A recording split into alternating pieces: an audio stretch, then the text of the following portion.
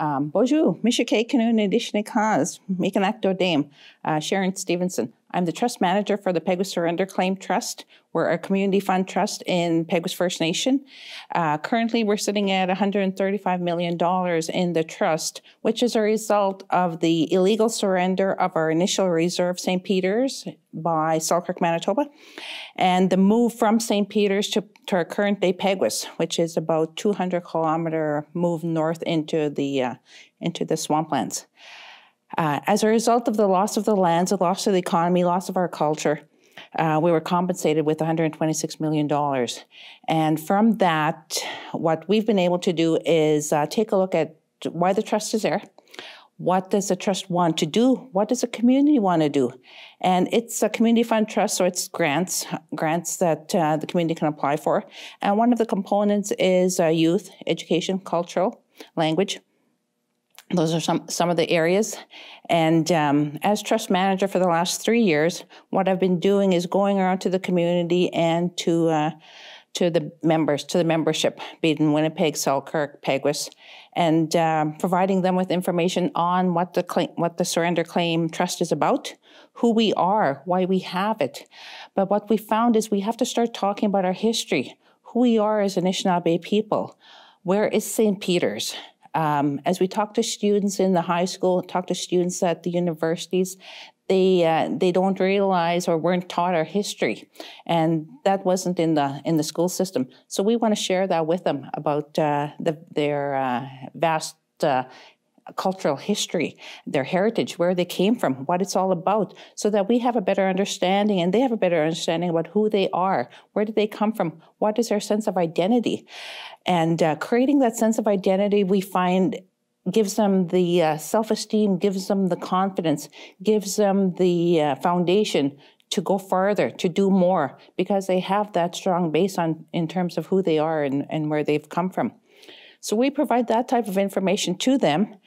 And at the same time, we also provide opportunities. We do community grants. So students come in, youth come in, community members come in, band departments come in, apply for grants for projects, programming, infrastructure, depending on what they want to do. And we support them. So what we see there is we see a lot of people coming in, getting these grants, and we build resources from that so we can see who's doing what in the community. And we can share that with other community members, with visitors, with people that want that information. If they want to find out, who's a good artist that can bead, that can paint, who's doing what programming in the community. So from that, we find out who's doing what, and so we're a source of resources for the community and for other people too.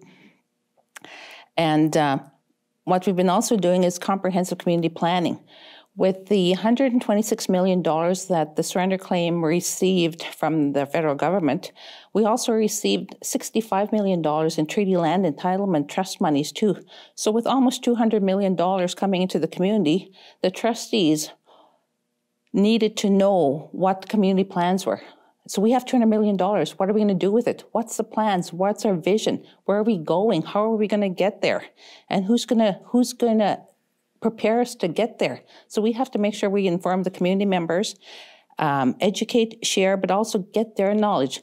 Because as we talk to different community members, we're finding their skills, their gifts, we're finding their ideas. And so we want other people to be aware of that too, so that we know kind of where we're going, where we're heading, and that'll give the government a sense of a path that they can take us down, that we can walk together, that we can get where we're going based on the community's decisions.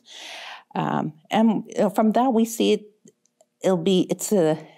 it's not an easy path, but it's a path that we've determined together, that we know where we want to go. So we can see the vision and we want to get there.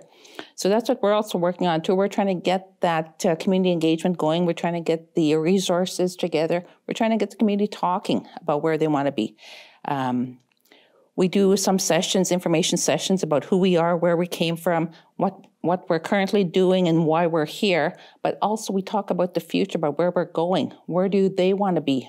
what careers are available within the community, within the trust industry, within the investment industry, within the community as a whole, whether it be Winnipeg, Peguis, Selkirk, wherever Peguis has lands and wherever Peguis members are. So that's one of the one of the big things that we try to do. At the same time, too, we try to do some financial literacy in terms of who wants to be a millionaire. So as community members, we let them know that they're millionaires. They have $135 million in surrender trust money currently, and they have $50 million in TLE monies.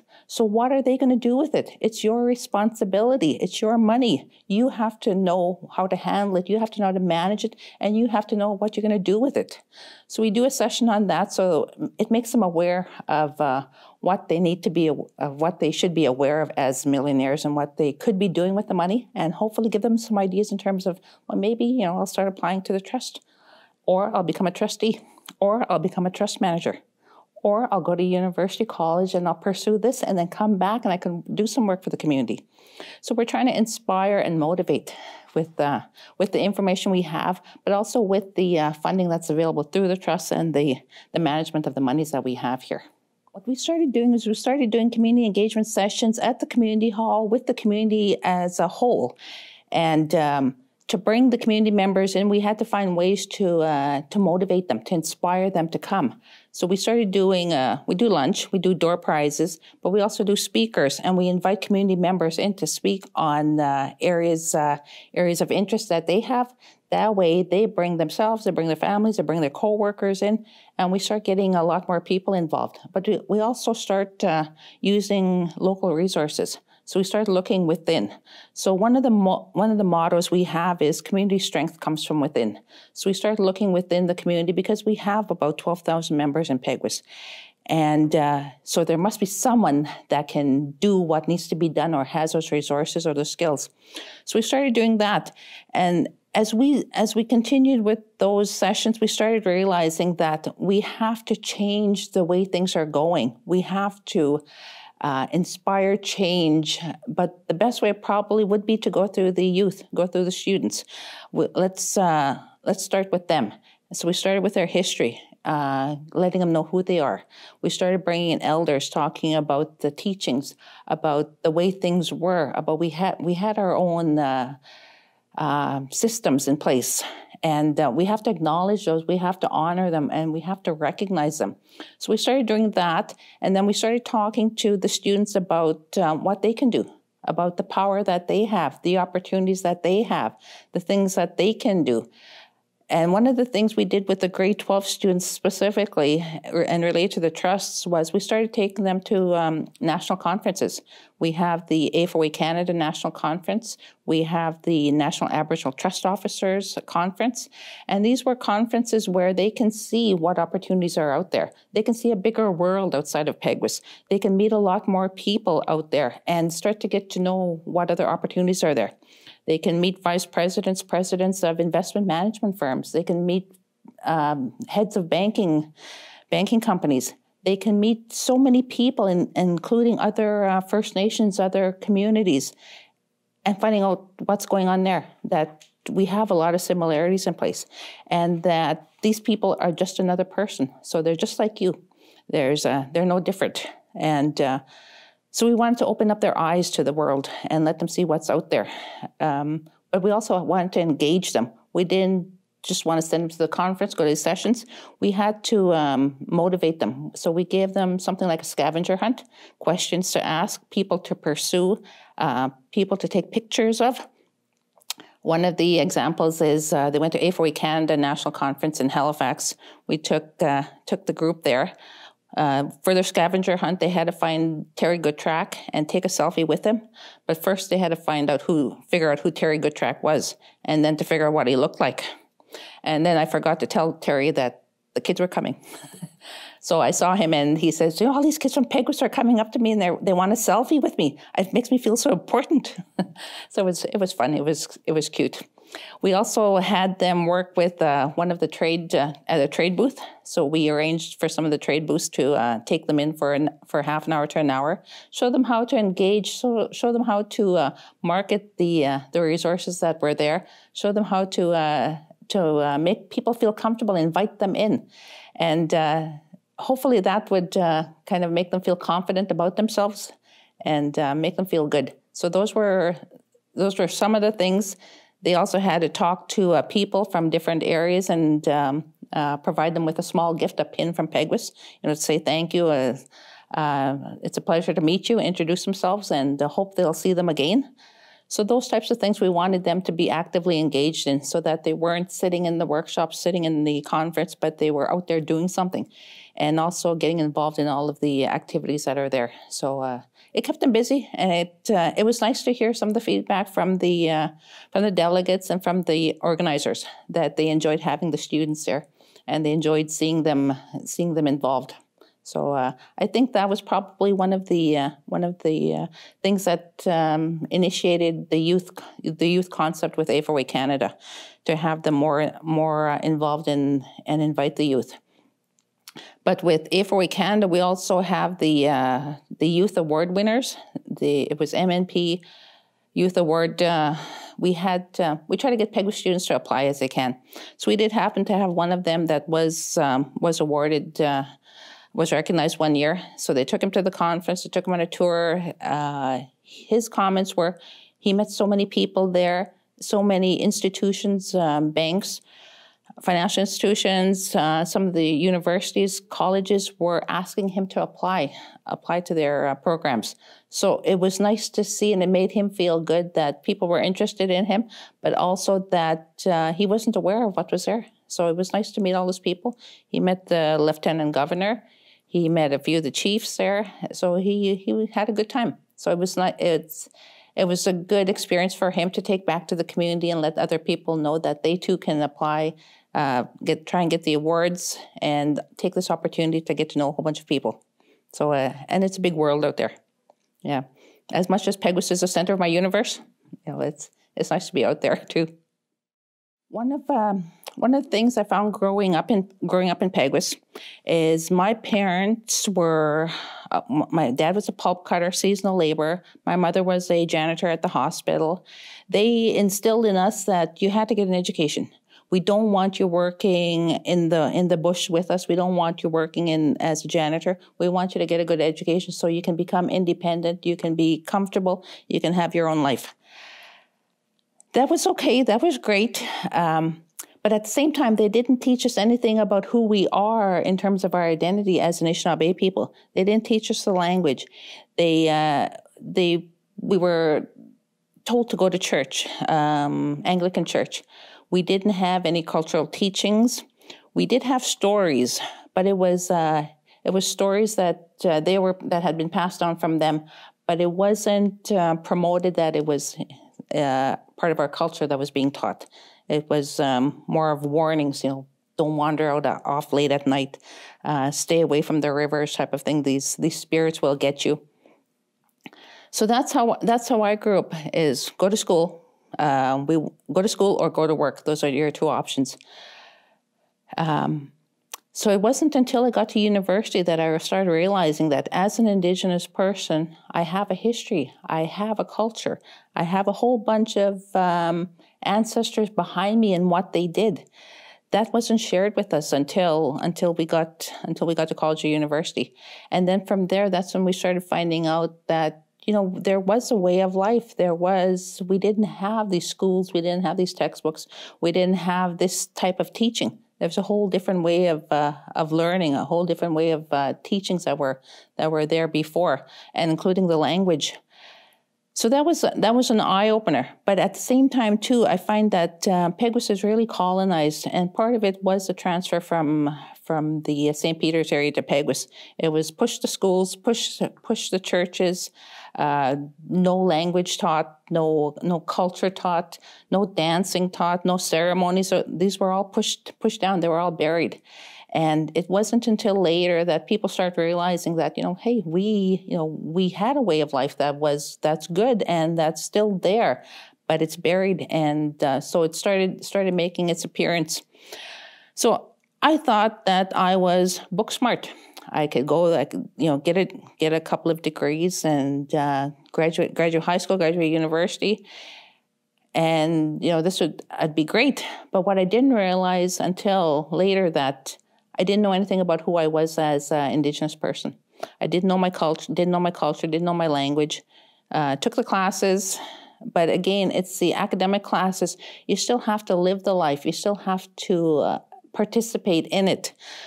So what I was able to do later on was try and find out more about it. So I'd be sitting down with some of the cultural innovators, the ones that were starting to push the culture, starting to realize that we have all these ceremonies, we have all these things that we used to do, this way of life that's starting to make a comeback. And by starting to spend more time with them, including the hunters and gatherers group in Peguis, they would take young men and teach them hunter safety, firearms acquisition, how to look after winter survival, summer survival, how to look after equipment so that they'd be able to look after themselves, teach them about trapping, teach them about how to take care of animals, how to harvest animals, plants. It was from there that I started realizing that our ancestors were really smart.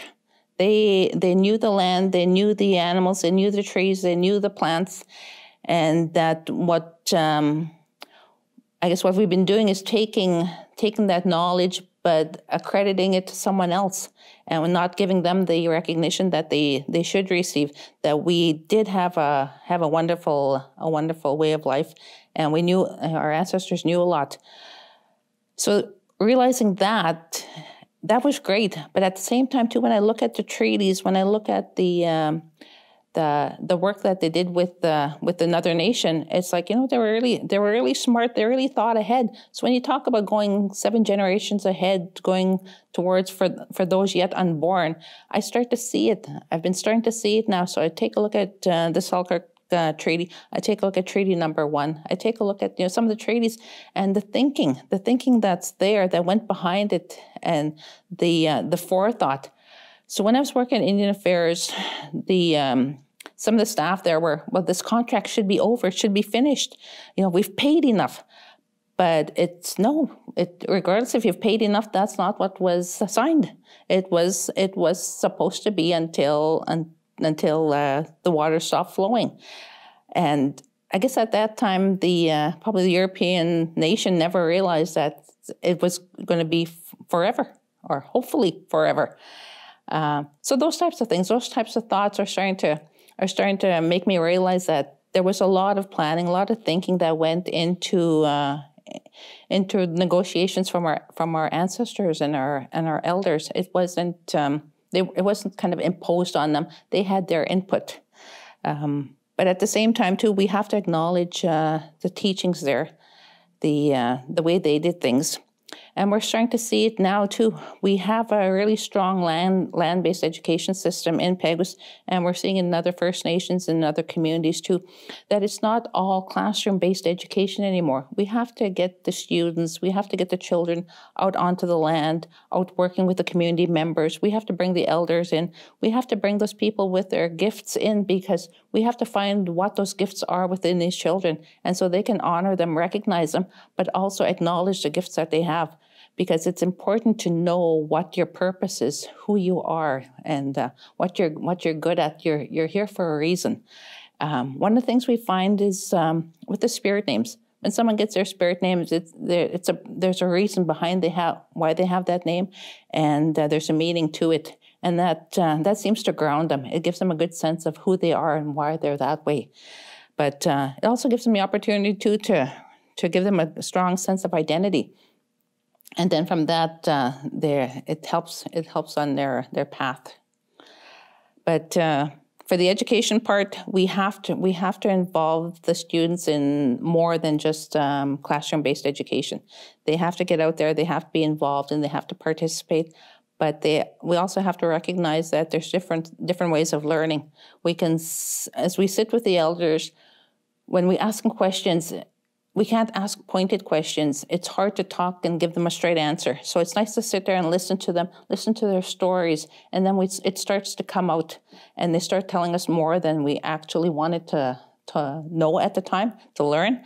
we start finding out more. So we need that opportunity to sit with people and just have them share their experiences, but not just the elders too. That we're finding as we're talking to the students, talking to the children, and listening to them, that we have to get down to their level and work with them at that level so that we can listen to them. And I have to sit back every once in a while and trying not to tell them what I want them to do or what I expect from them. I want them to tell me what they want. And that's part of our community engagement too, is talking to them or listening to them about what they want to do and how can we help them do what they want to do, not what we think they should be doing. So it's been a good eye-opener, but it's also been refreshing, I think, to see that there is a lot of motivation. There's a lot of vision there, but we just have to bring it out. Just have to give them that opportunity to share that. As I look forward for the next 10, 15 years into the near future, what I'm currently seeing right now is that sense of acknowledgement, appreciation for who we are as Anishinaabe people. Some see it, some don't, because we still have that colonial attitude where it's not appreciated, it's not understood, and it's something that we haven't been doing for a long time. There's still that battle between Christianity and the traditionalists in the community. At the same time, we do have a lot of the traditionalists who are maybe pursuing ceremonies, but we're not exactly sure if it's, let's say, the Anishinaabe ceremony or a Sioux ceremony or a ceremony they may have adopted from somewhere else. It's starting to get a little mixed. So we have to, well, we don't have to, but we need to look at what we're doing and who we are, understanding who we are and where we're coming from, so that we don't start bringing in too many different things and muddying the water, changing things. But being on the same page. But there is a lot of that coming. There's a lot of that starting, and people are starting to go back to the old ways. They're starting to go back to the ceremonies, and they're looking for a sense of meaning from that. We're seeing a resurgence in the language. We're starting to see people starting to get their spirit names, being one of the main things, is going to the medicine people and seeking the healing, but also seeking the identity, trying to figure out who they are, why are they here, and giving them a good sense of identity so they can move forward from that. It's also I guess, an appreciation of who they are. But what I see is, I see pride. I see some pride in those that, as they speak in the community, they start to recognize, they introduce themselves by their spirit names, and then they start talking in the English language. We do have some elders now that can come to the community meetings and can speak in Ojibwe and do their prayers, do a presentation, just to show the community that it's possible. They didn't have it before, they weren't taught before, but they've learned the language and they've been able to share it now, and they're taking pride in that. We're starting to see a lot of children with Ojibwe or some traditional name now. So that's starting to get into the system now, so that it's not biblical names anymore. So we're starting to see a lot of that happening. So it's nice. It's nice to see that we're starting to do that. Some of the changes yet is we still have to change our governance system. We're still Indian Act based. Elected chief and council for 2 years doesn't give them much time to lead the community for those 2 years. It doesn't give us much time to grow and develop because of the lack of consistency in governance. So we do need to change that, but at the same time, we shouldn't be relying only on chief and council to govern the community. It has to be the community leaders. It has to be the departments. They should, administrative departments, they need to start taking the responsibility, but also the leadership to show the community about where they want to go, what they want to do. And the chief and council can support them. They can walk with them, but they don't have to be the ones telling them what to do, where to go, and how to do it. The community needs to do that. The community needs to step up and be involved in that area. We started recognizing our community leaders in Peguis, and these are people that are doing great things without the appointment, without receiving any kind of a payment for the work that they do, but because they want to do it. They're doing it for the community. They're doing it for their family. They're doing it because they have the skills. They have the gifts for it, and it's nice to see those people being recognized and honored for what they've done. So we need to do more of that. We have to start acknowledging who we have in the community and the skills and the gifts that they have. At the same time, we know that Chief and Council do still do need some recognition, because we do rely on them. We have to rely on them to support us, to provide the advice, to I guess take the next step with the government, usually with the federal government, provincial government. But we do need our community leaders to be involved. We also need to make sure that communication is open among the community. People need to know what's going on. We have social media, but we need to know from the governance side and from the administrative side what's happening in the community. It builds trust the more you know about what's going on. It gives you a better sense of what the community is doing, how they're developing, how they're advancing, and who's doing what. So when you hear good things about people, acknowledge it, record it, put it out there so that we can take pride in what's happening. It doesn't have to be the provincial, the federal awards. It could be something good that's happening where it makes you feel good, and we start building on that pride. And also, it's nice to acknowledge it too as a person. If you receive something and someone mentions it, it makes you feel good about what you've done, and it's also a confirmation of the good that you're doing. So hopefully motivate the person to continue doing what they're doing. Those are some of the things that I'd like to see within the community. We do need that comprehensive community plan to continue, where the community lets us know what they want to do, and we come together in the different areas to figure out where we're going and then how we're going to get there, so that we can start those discussions and continue those discussions, but yet still involve all the community members, be it on reserve, off reserve, and the different groups there. So we need input from everyone so that we know where we're going.